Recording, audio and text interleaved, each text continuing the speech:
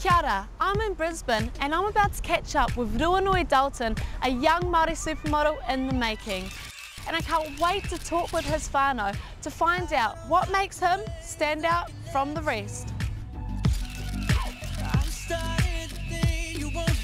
Where are you from in New Zealand? From Northland, in Kaikohe. Awesome. And where did you grow up in Australia? I lived in Sydney first, but I moved up from Sydney to Queensland about 4 years ago. How were you discovered? By my best friend's auntie, who was a photographer, and she took a few pictures of me and sent it to one of her best friends who was a model scout, and then she sent it to all the other agencies around and got me into it. I like to do catwalk. Catwalk? Yeah. I get so nervous just before I'm about to walk out. I thought I'd have to change myself to be someone different, but I can just be myself, which I love the most.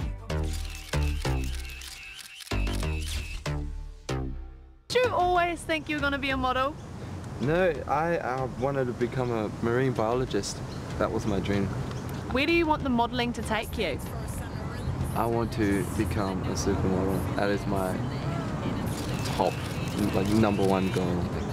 If I didn't have my family by my side, I wouldn't be able to do this. So what's your name, hon? I'm Jasmine. Jasmine, and you're Louis' girlfriend? Yes. Lovely. And you must be his beautiful sister? Yeah. Yeah, awesome. Has Louis inspired both of you to get into modelling?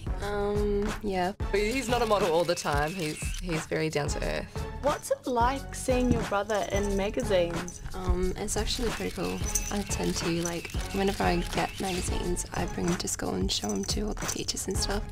In what ways has he inspired Māori to live their dreams? Last time we went to Kaikohe in New Zealand, he had to stand up on stage to talk about what he's been doing and what he's achieved. Do you ever think that Louis would be a model? I did. I always thought he would be. He's just so beautiful. But he never believed it. I don't think he still thinks he's that beautiful. I think it's his look, you know, being Māori and half Serbian. And, you know, he's very, very humble, and I think that's why everyone loves him in the industry. What did you think when you first saw him in a magazine? Oh my God, I bawled my eyes out. Thank you, bro. It's been such an awesome day with you and your family, and we wish you all the best for the future. Right now, we need a catwalk out of here.